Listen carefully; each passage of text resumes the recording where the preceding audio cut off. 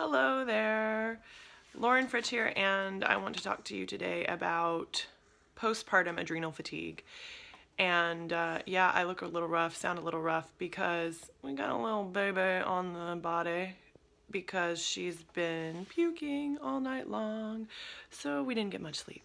Bear with me, this is important for postpartum adrenal fatigue.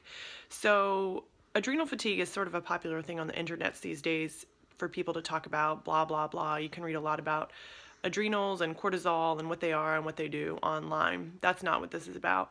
I just want to share with you mamas out there that it's really common to have postpartum adrenal fatigue post-baby because basically when you have a kid, your body is stressed to the hilt for months on end, and as a result your adrenals get taxed.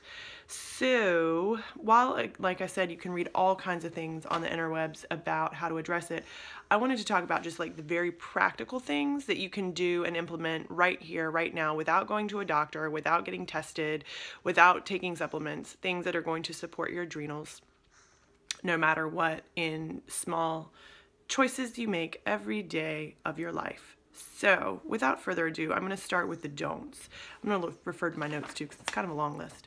All right. The number one first thing to do is don't do a detox. When you are feeling super tired and adrenal fatigue, don't do a detox. It's just going to further stress your body. So no cleanses, no detox, no 3 days of smoothies, no 3 days of juices. Like, just don't do that shit.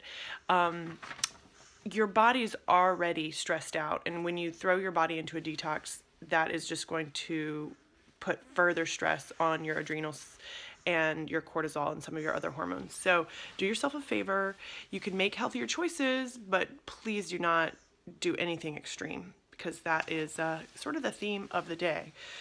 Next, extreme exercise. So don't start or don't continue working out like a fiend. You don't need massive exercise to support yourself during adrenals. In fact, if you try to start losing weight while you're in adrenal fatigue and it's acute, then your body's going to actually hang on to that weight.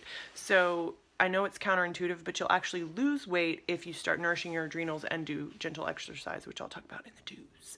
So no crazy hard exercise. Next up is don't drink coffee.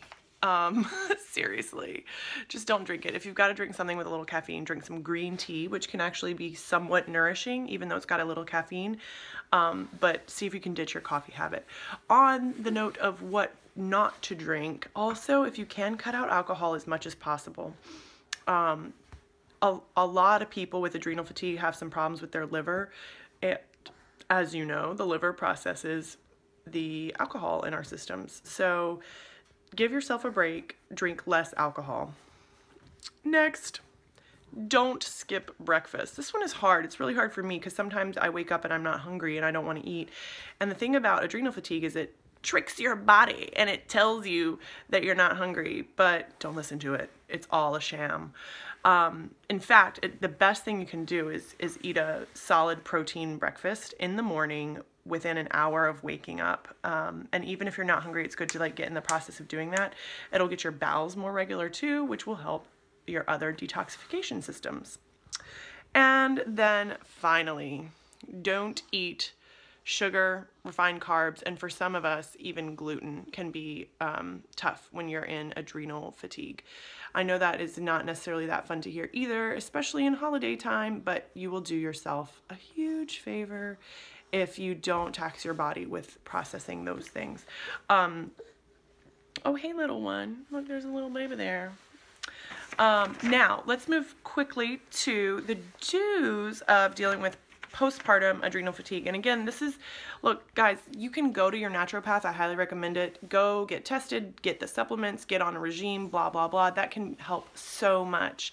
But when you're just trying to get through the day, when you're so exhausted that you want someone to just put you to bed with a glass of red wine in the afternoon, then you really need to start with just the basics. And that's what this do list is all about. So the first one is sleep. I know that sounds kind of dumb. Sleep. How? If you've got a baby that's waking up in the middle of the night, do whatever it takes to get sleep. go to bed at 9 p.m. There's a wonderful quote, and I'm going to just butcher it, but Sarah Bond Brethnack from the Simple Abundance book always says, you know, every woman should get to bed by 9 p.m. once a week. And when you have adrenal fatigue, that should be like 5 times a week. Just go to bed and see what happens. And then when you're in bed, stay in bed, even if you wake up in the middle of the night, which is very common if you have adrenal fatigue. And then if you wake up naturally before 8, see if you can stay in bed until 8 o'clock. Hey, little one, I'm almost done. Here, let's get cozy. Now, the other thing that you can do is start meditating. This is like the #1 time that meditation is going to help you the most, because it's going to help you sleep. It's going to help calm your body. It's going to help your cortisol get regulated, your adrenaline get regulated, and it's going to make you feel better. Also, on the exercise front, gentle yoga is great here, and even non-gentle yoga can be great. Nothing too crazy strenuous. And that's going to also help your body's stress regulation. I'm going to stand up for this little one. Take walks outside, not on a treadmill. It's going to be wonderful for you to take walks, take some deep breaths, and connect with your body. Again, down-regulate your stress response. Drink tea. Rooibos tea is great. Some people recommend licorice tea. Everybody responds to licorice a little bit differently, so I don't want to recommend that one. And then move your lymph. So whether you're doing that, sorry, I'm going to sway, guys, because I got this little one on me. Whether you're jumping on a mini tramp, or you are doing some skin brushing, or you're doing just like gentle circular movements in yoga, deep breaths move lymph, deep healthy breaths while you're taking that walk outside, super good. All that's going to move lymph. Again, that's going to help detoxify your body in a natural detox pathway without resorting to some crazy ass cleanse. And then finally, just a little food you can add to your diet, green leafies. So broccoli, kale, any cruciferous vegetable is going to be super good. And then broth-based things, so chicken soup. Those are the easy things that you can do. The thing about adrenals is it's going to take time, and your body's not going to be firing on all cylinders until you really give your body time to recover. Hey, baby. And the thing is, too, is that it's simple, and you can do it. And you can start by adding just a few of these do's to your to-do list right now, today, and you'll start feeling better. All right, peace.